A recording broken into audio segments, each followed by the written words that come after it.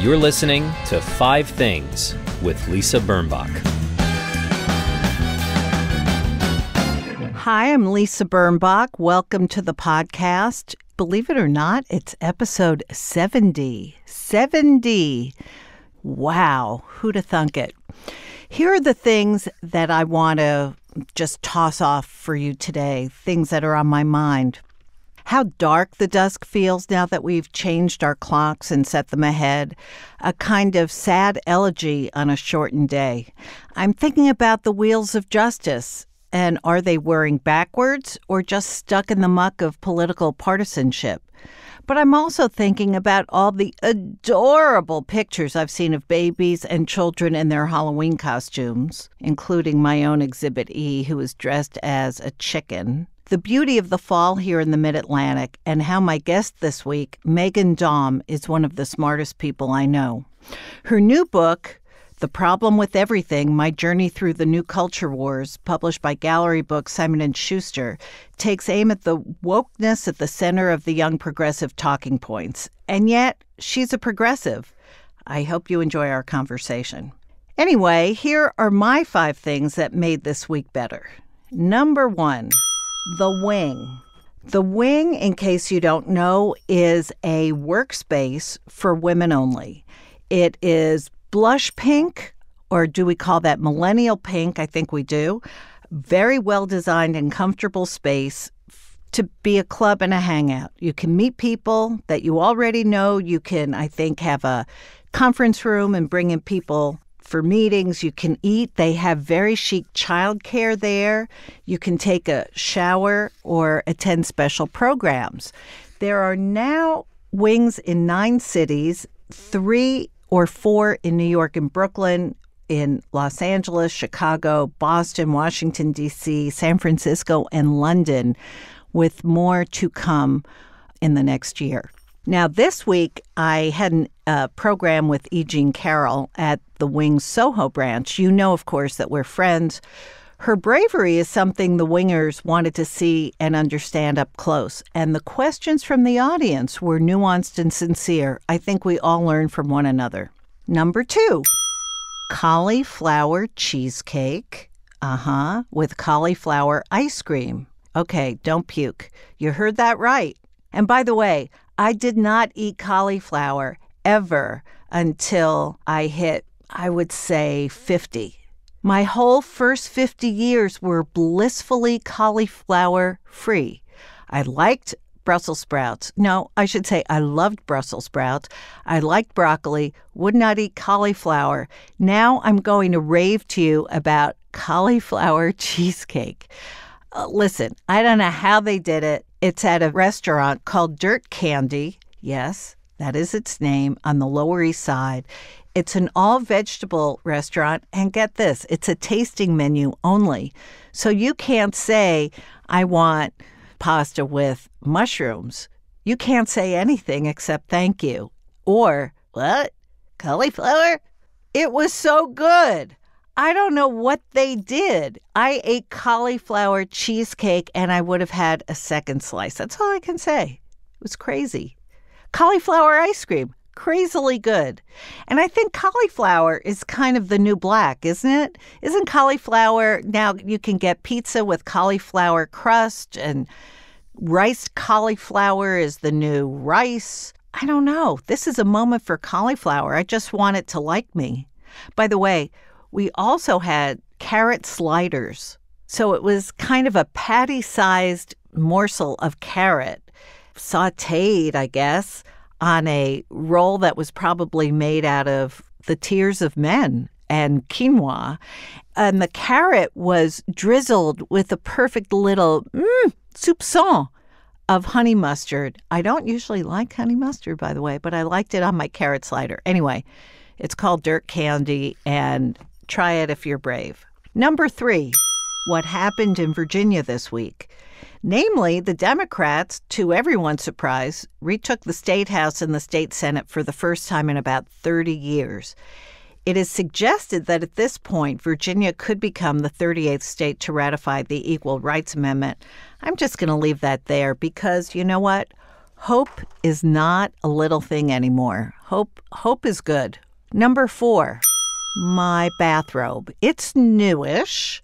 For the longest time, I only had big, heavy terry cloth bathrobes, reversible and lined, and they were heavy and they were warm. They were really warm and absorbent, but they were so heavy they weighed me down. And come to think of it, when I think of one of those big, heavy white bathrobes, I think of Harvey Weinstein. So that's not an image I want associated with me. So I ordered a short cotton kimono with little print on it. I ordered it online, and I love it. And I feel I'm kind of excited to put it on now. Isn't that weird? It's not just this heavy garment, but it's perfect, and it's modest enough. It comes to my knee that when the super shows up to fix the toilet, again, I'm wearing it. And I feel totally covered up. And when I wrote this blog, I was wearing my bathrobe, and I know you could feel that. Number 5. The radiator smell.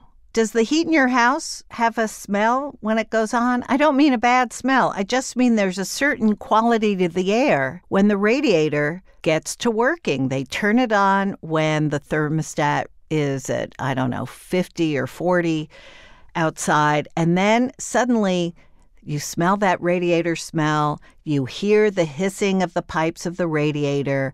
And far from being offended or upset, I just love it because it means I'm going to be warm in the morning. You know, I need that. That is it for my 5 things. Coming up, Meghan Daum, a complicated Gen Xer. Meghan Daum is in the studio. I first became aware of her when I read My Misspent Youth and read about her in The New Yorker and her spending problem. And then she moved to Nebraska. She's one of those people who isn't just a talker, she's a walker also. Her new book is called The Problem with Everything, My Journey Through the New Culture Wars. And I'm going to try to describe it as one woman's well-thought-out complaint and identification of the self-absorbed, self-involved culture that requires us to all warn one another when we're about to trigger something, which makes us all want to scoot into safe spaces and blame everybody else for stuff that's our problem. And also, she does it with humor. I don't know if I did that right, Meghan, but I'm so happy you're here. I'm so happy to be here, Lisa. I adore you. That's a great summary. It's really hard to summarize this book. It's hard. It's about everything. It's about the problem with everything. So how can you narrow it down? Exactly. It's the problem of everything. And I underlined a lot in this book, and I want to start with this. Search for grievance hours or one search for grievance these days has become a kind of political obligation, an activist gesture, or at least something that passes for one. It seems that we are, as a society, looking to feel like a victim or blame people else and make them the victim. There's no sort of understanding of our own responsibility. And I don't know who the culprit is. Let's talk about that. Yeah, so I can address that, I guess, first through the lens of the discussion around women. So a lot, because I am a woman, that is sort of the framework of this book, although it branches out into other areas of cultural debate and identification. So there are a set of approved messages and assumptions that women are in acute danger on college campuses, for example, that the gender wage gap is the result of blatant discrimination, that women are being kept out of STEM fields because of misogyny, this sort of thing. And what happens is these ideas get connected to slogans, and then they become articles of faith. And social media turns them into memes. So we're, 79 cents on the dollar, 1 in 5 women raped, that kind of thing. These are statistical slogans.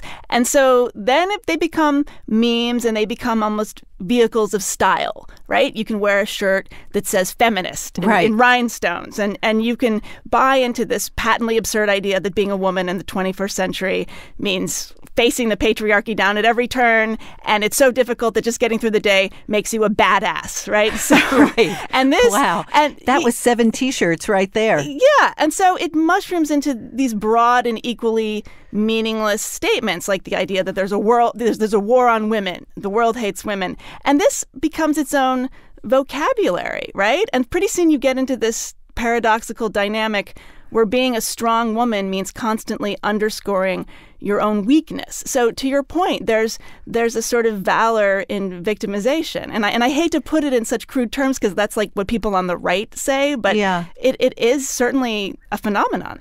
Well, what's interesting, since you said it, is that a lot of the arguments in The Problem with Everything do sound like themes that the right brings up, and yet you're not on the right. And it's, I'm proud that you're a provocateur, and I'm proud that you're kind of taking after Aunt Fuddy-Duddy in the sense, I don't do such brainy work as you, but in the sense that you don't have to accept something just because it's become slogan. Right. And you don't have to believe it. But there is a very, I can't say well thought out, but there's a very extensive and robust group of arguments against what you just said that will say that women have become ridiculed and minimized, and it's the patriarchy, and it's racist, and it's sexist. Yes. Those arguments exist. I think you and I hear them daily from lots of different people. And really, that conflict is where this book lives. This is not a polemic. I'm not a political writer. I'm not a polemicist. I'm an essayist. This is not a collection of essays. This is a written through book with chapters. But what I wanted to do in terms of approaching all of this was not to just hammer away at, I'm tired of hashtag kill all men and believe women. Talking about toxic masculinity. Right. I mean, I am sick of this stuff. Yeah. But what's more interesting is to go back and try to figure out why. What is it about either my generation or my temperament that is making me not relate to these ideas as much as people of younger generations? And that's really the heart of this book. It's a self-interrogation. It is not an argument. Oh, that's yes, right. Because you do very often in the book talk about how you are sitting at your computer and downloading all this talk and all this, I don't know, what would you call it, even static and noise pollution of the slogans of the day. As we all do. If we're on Facebook or Twitter, it's like the whole thing. It's very hard to know where you stand. I mean, I almost have sympathy for people who believe the last person they heard from. Because it just keeps you saner. Well, but there's that kind of flip-floppy whiplash that you feel when you're reading stuff online. But if an argument is cogent, it almost doesn't matter what it's an argument for sometimes. Right. So a lot of what drives this is, I grew up right alongside second wave feminism. I was born in 1970. I was 3 years old in 1973 when Roe v. Wade passed, when abortion became legal. I remember in 1982 sitting in the kitchen with my mother listening to NPR and hearing that the Equal Rights Amendment was not going to be ratified. She was really sad about that. My mother was very much a second wave feminist.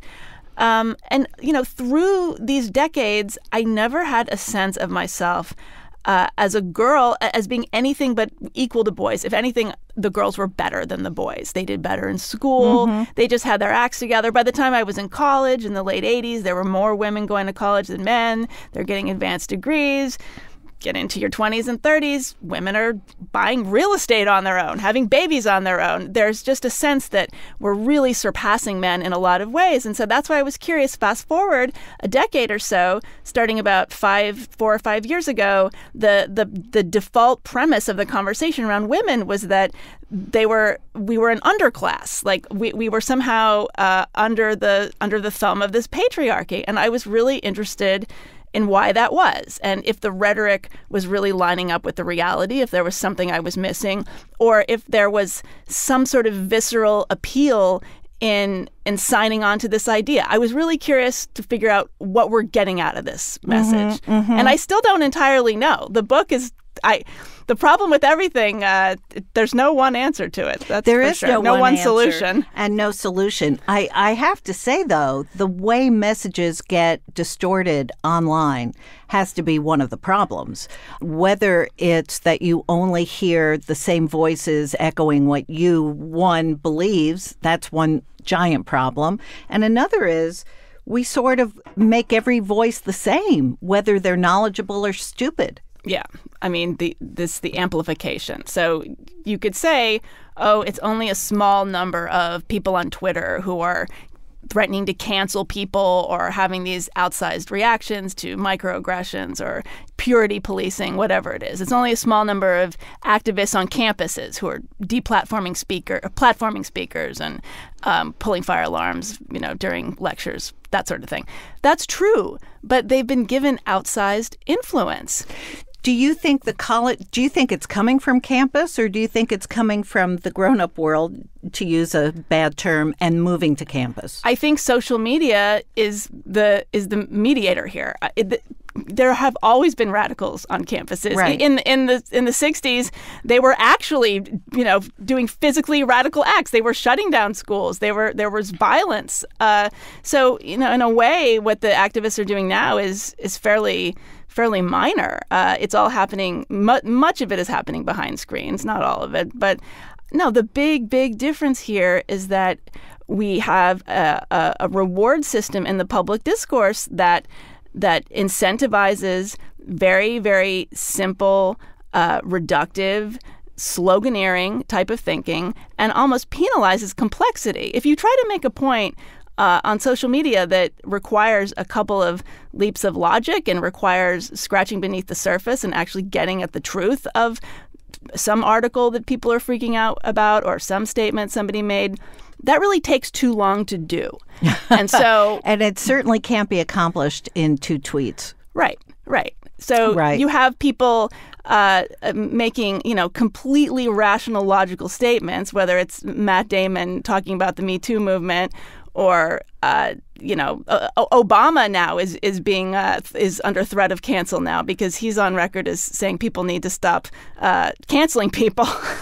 and he's trying to make it's not even that complicated, but it's like if it's not on the approved message and said in a completely concise, hashtagable, memeable way, it's dismissed. And that, to me, is really, really troubling. That's where we run into severe sort of cultural hazard territory. Right.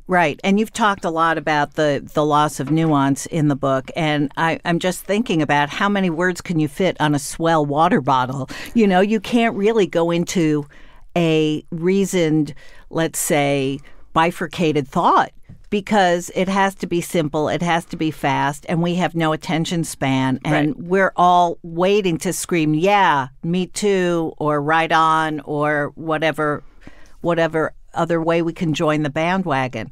So why do women want to become victims? I don't know. I don't think they actually do. I certainly don't.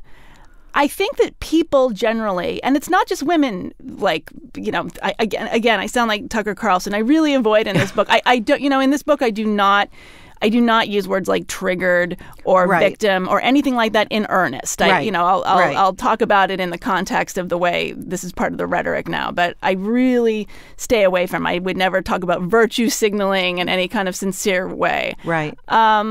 It's not just women who are falling into this. It's just really all of us.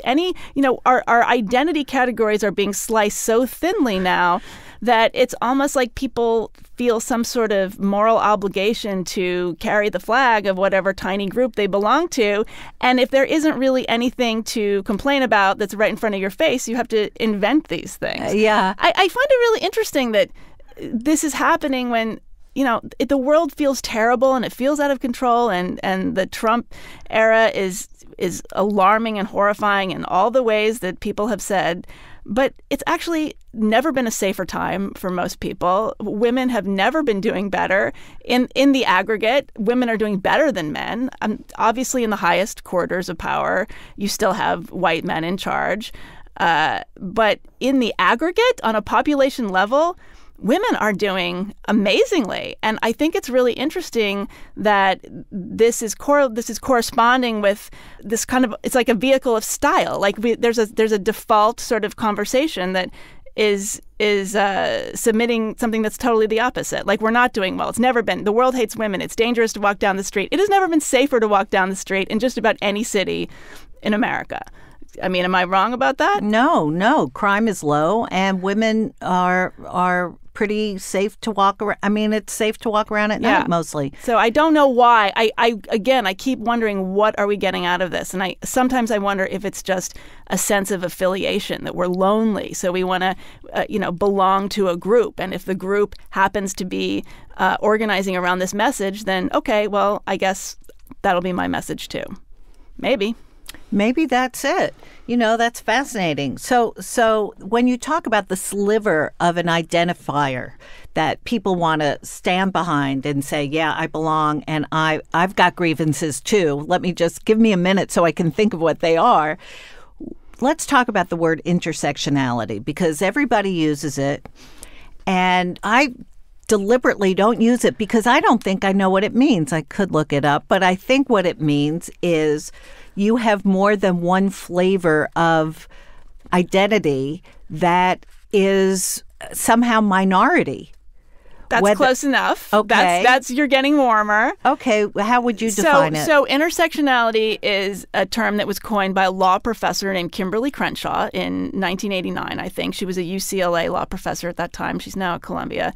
And it had to do with a workplace harassment case. It was case law. She was talking about a real workplace discrimination case at General Motors, where there were women of color, black women, who were had brought a lawsuit against the company for being discriminated against, not only for being women of color, but for being women. So the whole idea was that this was the first time really people were looking at the ways that which you can have certain privileges and lack of privilege based on one aspect of your identity, and the same with another aspect. So we need to sort of look at overlapping layers of oppression, and also overlapping layers of privilege, by the way. So this is a very useful concept. It's perfectly applicable in a legal sense. Mm-hmm. Kimberly Crenshaw herself said it was made to be a provisional concept. And over the years, for some reason, the word intersectionality has been diluted and elasticized into it's become an umbrella term for this sort of larger ethos of social justice awareness and quote-unquote wokeness, which is another word that I am not going to use without quotes around it, although I did consider calling this book Woke Me when it's over. So I like that. Yes. But to answer your question, intersectionality is incredibly useful in and of itself, but it has been misapplied. And so now, instead of saying, well, I'm just being a lazy thinker and hashtagging my outrage, they can say, well, I'm an intersectional feminist. I strongly suspect many people who say that have no idea what the word means. Right. I think like so many of the ideas that you talk about in the book, I think a lot of people are ready to accept fully that if so-and-so says it, I admire or identify with that person, and I'm going to say it too, whether it means something or not. And increasingly, everything means nothing. And there's social capital in agreeing, right? Yes, so, there is. Yeah. There is. I talk in the book about this huge Twitter brouhaha that ended up being called #Leggingsgate. I don't know if you remember that. But I do. It was this ridiculous situation where there was a United Airlines terminal in Denver, and there was a family traveling, and the gate agent said that the little girls could not get on the plane because they were wearing leggings with no skirt over it. And somebody, not even in line for that plane, but like in line for another plane quite far away, noticed this, assumed it was, massive misogyny and started tweeting about it. And it became this huge explosion and celebrities piling on. Yes. And everybody and boycott United and United is sexist and on and on and on. And the fact was that the family was traveling on an employee buddy pass that had a very strict dress code that just happened to require you to wear something over your leggings. Men used to have to wear 3-piece suits to travel on the buddy pass, meaning you're not really paying. Anyway, Right. Does anybody care about this? No. Not at all. It was much more fun to just turn it into a massive, massive virtue signal, because that's exactly what it was. I guess we all feel so meaningless as ourselves. We all feel so infinitesimally about our place in the world that we're all looking for a crusade, or we're all looking for larger meaning. And I'm just trying to sort of play devil's advocate here, because that's right. When people get enraged, and it's another thing, they don't work their way up to enraged. They started enraged, and that has to be examined too. Why do we get so angry so fast before we even know what we're angry about? I think there's some gut level appeal there. It's a dopamine hit. So if you can go and express your outrage, and you know that that's going to get you a bunch of likes, and that makes you feel good, so you're going to keep doing that. There's a reward system for feeling outraged. And look, let me be clear. There's a lot to be outraged about. We have a horrendous political situation on our hands. I would be the last one to diminish the level of alarm that we should all feel about this. But I would also say, for that very reason, it is all the more important for the resistance, the left, liberals, Democrats, however you want to say, to have a coherent plan and actually identify what the facts are, what the situation is, how to go about solving it, rather than just sort of trafficking in this blanket outrage that just really is catnip for the right. And it doesn't go anywhere. It doesn't go anywhere at all. I mean, that's what we've seen. Now, let me move ahead to your chapter about humor, which I naturally read before I read any other chapter. You talk about the very famous article that Christopher Hitchens wrote about women not being funny, and how much you enjoyed that. And I have to say, when I first read it in Vanity Fair, it sort of annoyed me, but it didn't it didn't move me to form a hashtag, and it didn't depress me. It just seemed something I could ignore. But there is a marked lack of humor in our day-to-day communications that has really changed. Now, when I joined Twitter in 2009 or 10, I joined it for the humor. I joined it for the comedians. I joined it for the observations that comedians made while walking through airports, because that was half of what Twitter was to me. And then, and news sources. And then eventually it was taken over by angry, humorless, including me sometimes, people who are grieving, have grievances. What's happened to humor, in your opinion? And again, and I think about campuses. All these well-known, well-paid comedians don't want to perform at campuses. Right. I don't know how I feel about that, honestly. Sometimes it makes me mad. I think for the money you're going to get, Jerry Seinfeld, just man up and go to the campus and do your show and take your licks.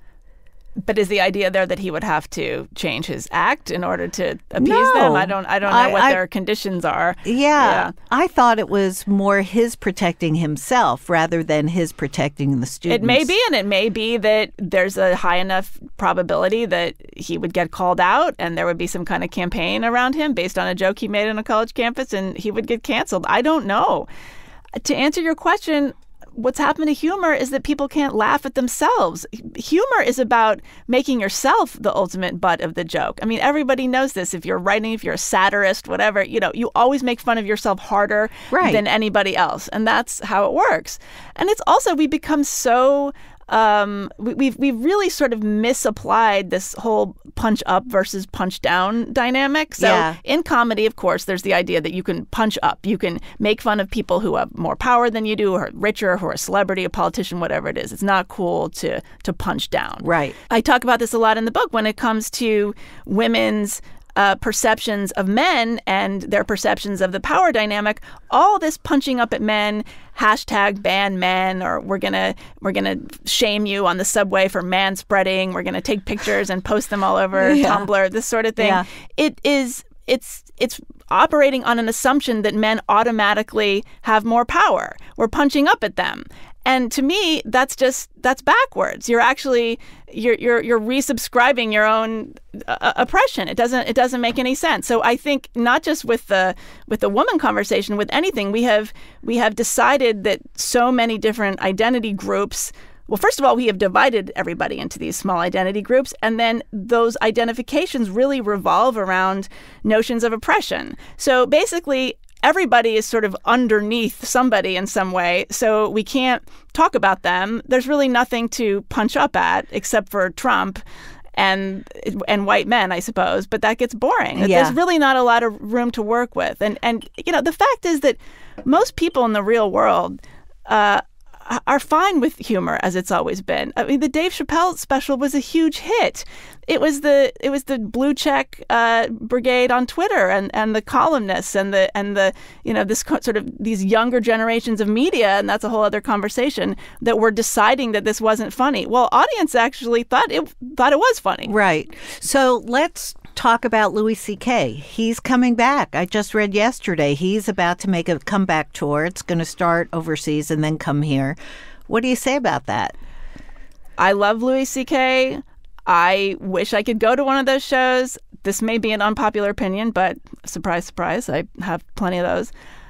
I think whatever happened between consenting adults, and we should just move on. It's whatever the market will bear. If he can forge a career and people want to come see him, I don't know why it's the job of some sort of set of morality gatekeepers on social media to tell him he can't. And, I understand that the women who were harmed in those situations felt they had less power than him. They did have less power. But power is shifting all the time. Power is not not one thing. It's not static. Right. It's fluid. Right. So I think it's kind of easy to hide behind that. Well, yes, they were consenting adults. Yes, they were all adults in the room, but some of them were beholden to the other in some professional way. Okay. But let's be real here. Well, the fact is he can have a comeback and nobody can show up. That's right. And that's how you vote.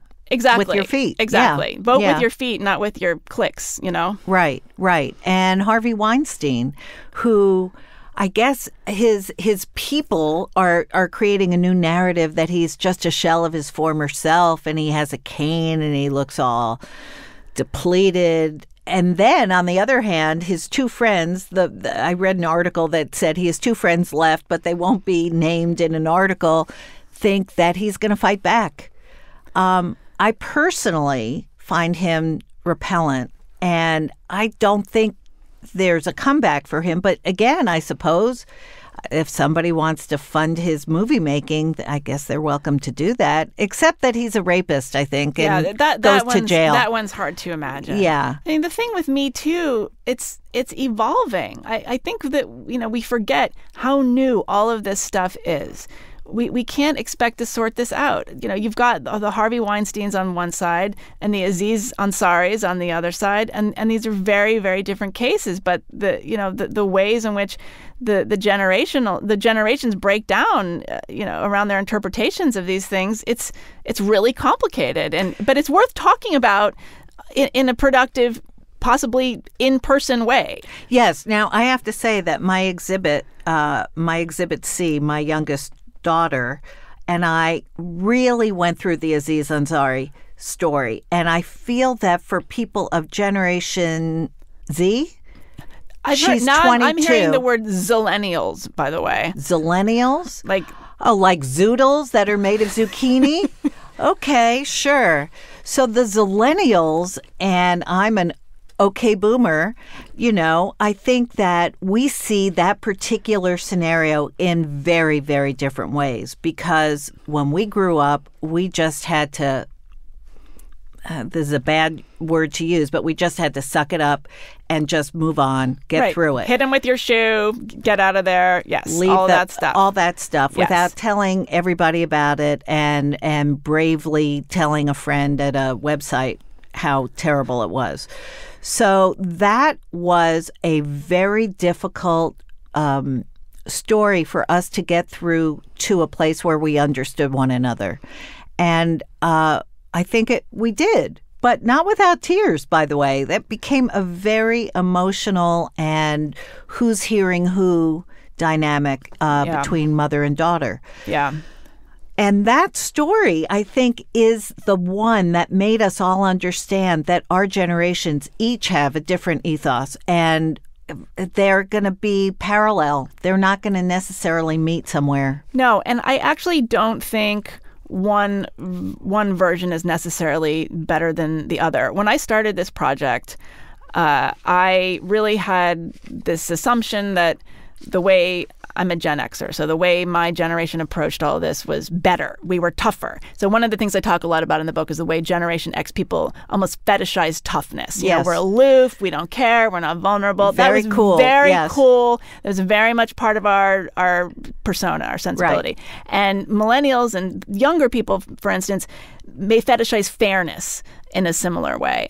And I actually think that there's value to both of those things, and we need to have more of an exchange. Because the fact is that millennials grew up with conditions that we didn't have to contend with. We did not have to contend with ubiquitous online pornography. Right, we didn't have to contend with dating apps. I've actually come around to where this issue of sexual consent, it's not my business as an older person what younger people want to do with that. I had an entirely different set of social conditions when I was their age. So they should just be able to figure it out themselves. Right, without our help.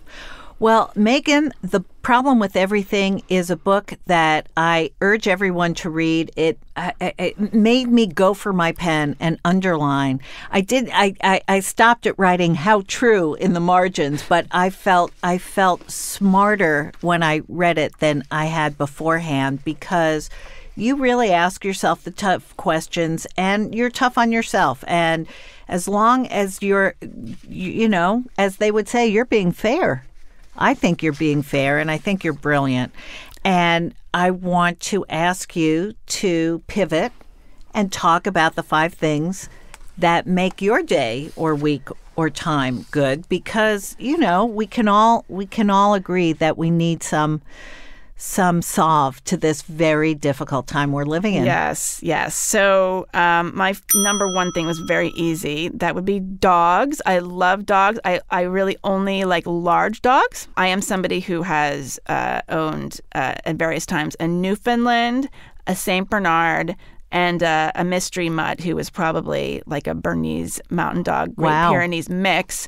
So I love huge dogs. Now, wait, when you have a huge dog and you have to take this large dog to, let's say, the vet, and it's not feeling well, can you lift that large dog? I once had to enlist the mailman to help me pick my dog up. I couldn't get her out of the car. She had just gotten spayed. I rescued her as a grown-up dog, so she was a big dog, and she'd been spayed, and she was still not really out of the anesthesia. So I kind of managed to like get her out of the car. I kind of she just kind of fell out of the car onto the driveway, and she was just splayed out there. She wouldn't move, and the mailman was coming down the street, and I said, I realized this is really this is really beneath your pay grade in so many ways, and ironic in a lot of ways, but I really need you to help me lift my dog up and bring her inside, and he very nicely did. So that's the answer to that. Yeah. You've always been a doggy person. Yes. I know that. Yeah. Yes. Number 2. Winter sunsets. Is there anything more beautiful?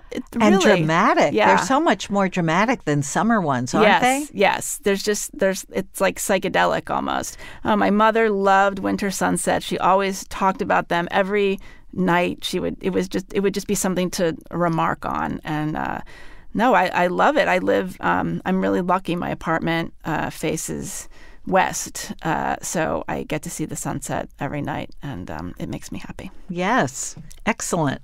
Number 3. Well, I know this is very common.